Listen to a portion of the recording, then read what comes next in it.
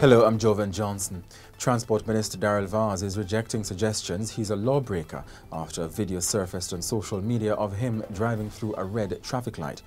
In a Twitter thread reacting to the video on Monday, Mr. Vaz explained that he drove through the red light because the traffic signal was malfunctioning.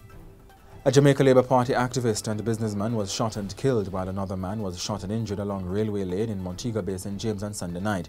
The deceased has been identified as 61-year-old George Henry, otherwise called Hula. Controversy continues to dog Friday's restocking of fish in the Rio Cobra in St. Catherine, with the People's National Party insisting that it played a role in the exercise.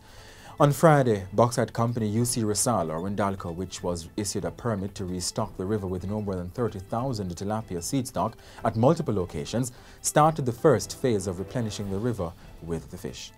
In St. James, the Health Department has launched an investigation into reports that wastewater from the retirement landfill in the parish could be contaminating water sources that serve residents of Pitford, Granville and adjoining communities.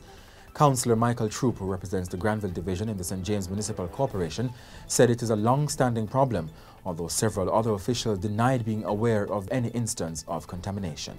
In sports, Jamaica's Reggae Boyz beat St. Kitts and Nevis 5-0 on Sunday to move on to the quarterfinals of the CONCACAF Gold Cup football tournament in the United States. In your currency trading at midday today, $1 was being sold for $154.88, the British pound sterling for $199.37, and the Canadian dollar for $120.50. In your weather forecast, Tuesday morning will be partly cloudy. In the afternoon, expect isolated showers and thunderstorms across sections of hilly areas and southern parishes. And that's it for the Gleaner Minute. Remember to follow us on Twitter, Facebook and Instagram, and like, comment and share on YouTube. I'm Jovan Johnson.